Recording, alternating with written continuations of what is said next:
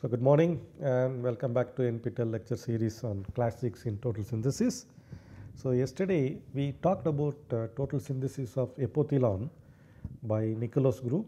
In fact, we discussed two syntheses of Nicholas group. So, today we will discuss two more total syntheses of epothelone A, one by Schincer's group, the other by Danishefsky's group. The Schinzer's group, what they wanted to do was, again they wanted to use the aldol reaction, the highly selective aldol reaction as the key reaction, and then also the ring closing metathesis as the key reaction to get the double bond followed by epoxidation. So, if you look at the retrosynthesis, on the right hand side the aldol, the cleavage of aldol followed by the ring closing metathesis, you can see the left hand side you have this homoallylic alcohol, right hand side the aldehyde. This is almost similar to what Professor Niccolo has done, and the southern hemisphere is this ethyl ketone. In the case of Niccolo's group, this used to be carboxylic acid.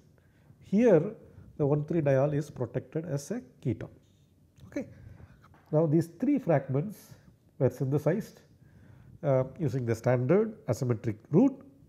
Now, let us see one by one how his group synthesized all the three fragments.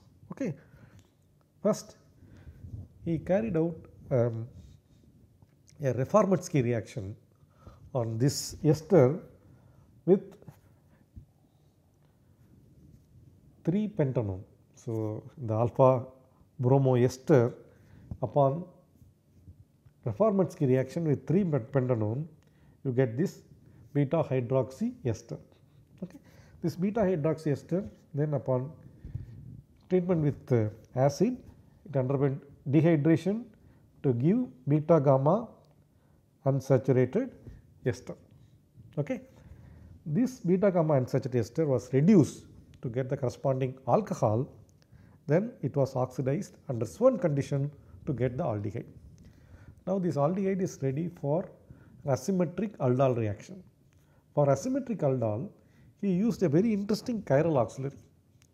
So, what he used was this ester. This ester is obtained from mandelic acid. If you see, so this is mandelic acid. Okay. The mandelic acid ester, upon treatment with excess phenyl grignard, you will get the corresponding tertiary alcohol, and the secondary alcohol was acetylated. Now, this upon treatment with LDA, you generate anion here, and that enolate attacks this aldehyde, you introduce a chiral center here now. Okay. So, once that is served, you have to remove the ester. So, reductive removal of the ester gives your chiral auxiliary as well as the 1,3-diol. Now, 1,3-diol, if you rotate it by 180 degree, okay, if you rotate this by 180 degree followed by protection of this 1,3-diol with acetone, you get this ketone. Okay. Then you need ethyl ketone here. You need ethyl ketone. So, that is easily done by cleavage of this double bond to have the fragment A. So, the fragment A was easily synthesized in few steps using Reformatsky reaction and asymmetric aldol reaction with a chiral auxiliary derived from mandelic acid. Then the fragment B was synthesized using Ivan's chiral auxiliary. First, this was deprotonated and quenched with heptenoyl chloride. Okay. Then deprotonation followed by quenching with methyl iodide.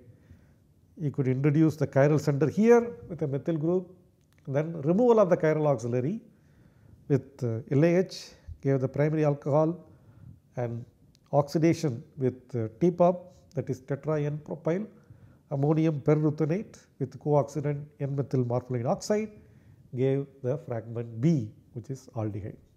Okay. So, now aldehyde is ready, and then that side ethyl ketone is ready.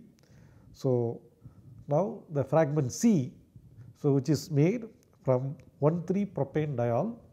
So you take 1,3-propane diol and protect one of the alcohols as TBS ether and then oxidize the other primary alcohol to aldehyde. This upon Grignard reaction, this upon treatment with Grignard reagent derived from 2-bromopropene gives this allylic alcohol. As you know, when you have allylic alcohol, one can think about Sharpless asymmetric epoxidation. But when you have a racemic allylic alcohol, one can think about Sharpless kinetic resolution. So Sharpless kinetic resolution, you could get exclusively this alcohol. Of course, the yield will be less than 50%. That alcohol was protected as TBS ether and followed by ozonolysis, you get the ketone. Now the thiazole unit should be attached to this ketone. So that was done using stabilized Wittig reaction. Now this phosphonate ester derived from the corresponding bromide was treated with butyl lithium as well as quenched with this ketone to get this double bond. Okay. So now you need to remove the TBS group selectively, oxidize and then convert into double bond for the ring-closing metathesis. Okay. So selectively the primary TBS was removed, Desmartin periodine oxidation gave the aldehyde, that aldehyde upon Wittig reaction gave the double bond. Okay.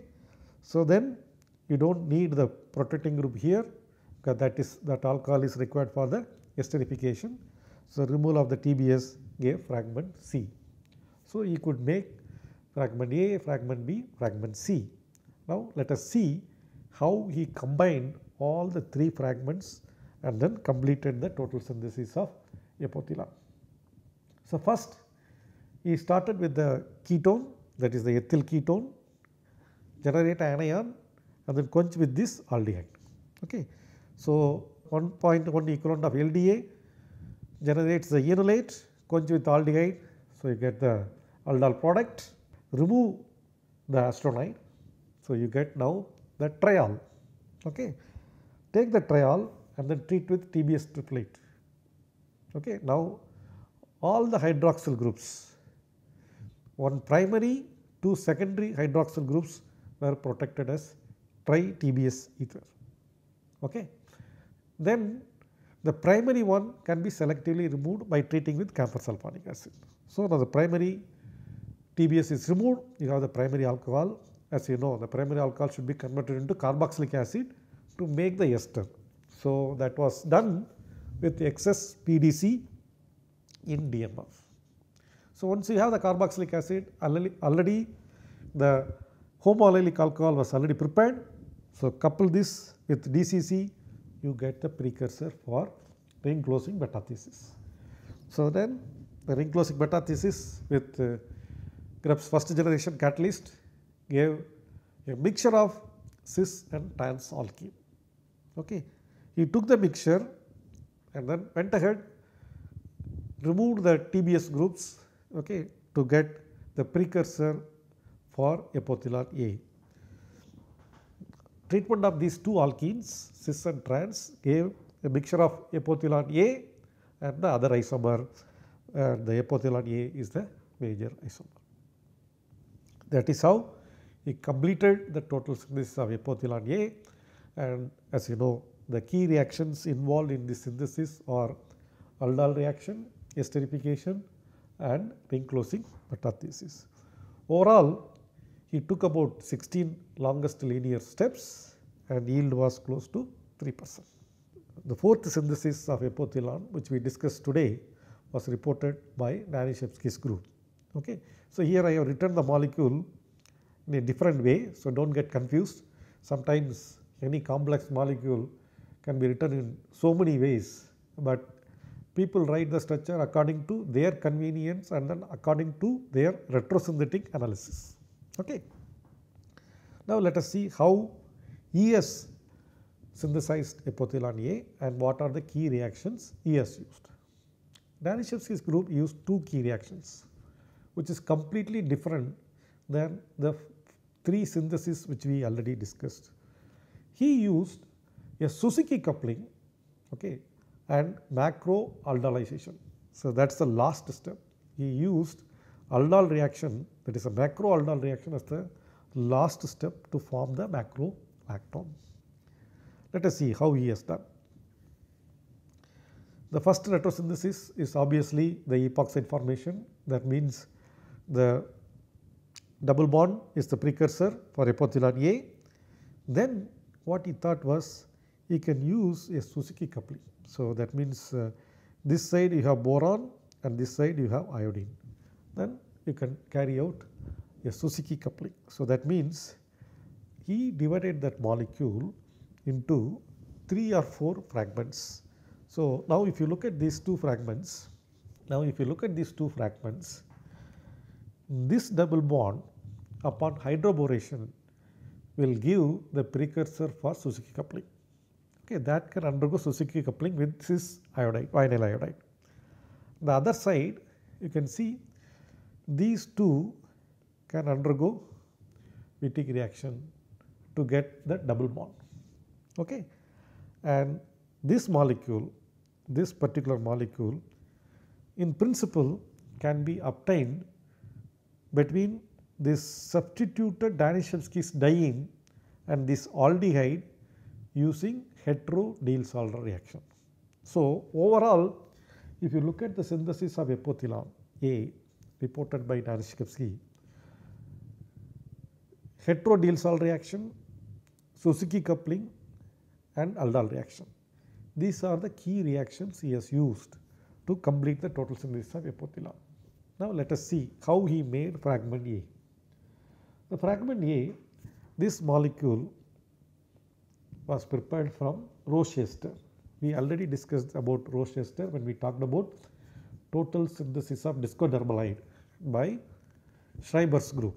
Okay. Now he did a hetero-Diels-Alder reaction between his diene and this aldehyde. So that upon hydrolysis gave this 6-membered enone. Okay. So in this process, what he has achieved is 2 new chiral centers. 2 new chiral centers are established using this intermolecular hetero-Diels-Alder reaction. Okay. Now the third chiral center he could introduce by reduction of this enone with lithium aluminum hydride. Okay. Now using this chiral center, he carried out a cyclopropylation. The hydroxyl group played as a handle to deliver the CH2 group from the same side. Okay. The alpha cyclopropylation was carried out using Jarrett's protocol. Now the cyclopropanes can be opened. How? If you use N-iodosuccinamide, then this can break and that will lead to oxonium ion and CH2I. The 6-membered ring will become oxonium ion and at third position you will get CH2I. Okay. So that is what you get, that oxonium ion, if you use methanol or any other alcohol, that alcohol will attack and neutralize the positive charge on the oxygen. So now you need dimethyl group. So that means the iodide should be removed. So that was easily removed using tributyl tin hydride. So you got the methyl group. Okay. Now the OMe is a lactol protected lactol. Okay. So before you do something, you have to protect this hydroxyl group. So that was protected as triphenyl silyl ether. Okay. That hydroxyl was protected as triphenyl silyl ether. Then the lactol should be opened. So the lactol methyl ether, first it has to be hydrolyzed, then it has to be protected. But these two can be done in one step if you use propane 1,3-diol in the presence of Lewis acid. So what happened? You form a lactol, the lactol is protected. Okay. So once you have that, the free hydroxyl group should be protected again, and this is protected as TBS ether by treating with TBS triplet. Then DDQ, selectively the primary benzyl ether can be cleaved using DDQ to get the primary alcohol, which upon oxidation under Swan condition gave the aldehyde. Now Wittig reaction. because you need to homologate. So, for homologation he carried out enol ether Wittig reaction to get the corresponding enol ether, which upon hydrolysis gave the corresponding homologated product. This upon Wittig reaction, simple methyl Wittig, you get the double bond. Okay. Now, the diethane could be cleaved using BiAB, that derivative of BiAB, and since you use methanol as a solvent, the aldehyde which is formed is in situ protected as acetal. Okay. So, now the fragment A is ready. For fragment B, he started with the glycidol, okay, which is commercially available, and protect the primary alcohol as tetrahydropyrenyl ether. Okay. Then open the epoxide. Open the epoxide with lithiotrimethylsilyl propane. Okay. So, that opens and then you can see this chiral center is formed. Okay. That is already you started with the chiral center, and next you protect the hydroxyl as mom ether and remove the tetrahydropyrenyl group using PPTS methanol. Okay. So, once you have that, Swern oxidation will oxidize the primary alcohol to aldehyde, and treatment with methyl magnesium bromide followed by oxidation with tetra N-propyl ammonium perruthenate gave the methyl ketone. Okay. Now, this Wittig reagent upon treatment with butyl lithium you can generate anion, and quench with that ketone you get this double bond. Okay. Now, the TMS group can be removed and iodine can be introduced in one step by treatment with N-iodosuccinamide and silver nitrate. Okay. And this upon reduction with you can call it as hydroboration and reduction. Okay. So, normally if you have triple bond and then do hydroboration oxidation, you will get enol, but if you treat with acetic acid, it will just reduce the triple bond, that is syn addition. So, you get the corresponding cis vinyl iodide. Then the mom group was cleaved using benzene thiol and BF3 ethyrate to get the corresponding alcohol. This was protected as acetate by treating with acetic anhydride and DBAP. So, now the fragment B is ready. Already we saw the synthesis of fragment A, and now let us see how B and A can be combined. As I said, this double bond should be converted into corresponding borane derivative, so that he could carry out Suzuki coupling reaction. So, he took this A and treated with 9 BBN. Okay. So, then the terminal position you have 9 BBN, then Suzuki coupling with this vinyl iodide. Now, you could see the cis double bond is made. Okay. So, for the last step, that is a formation of macrolactone. So, what is required?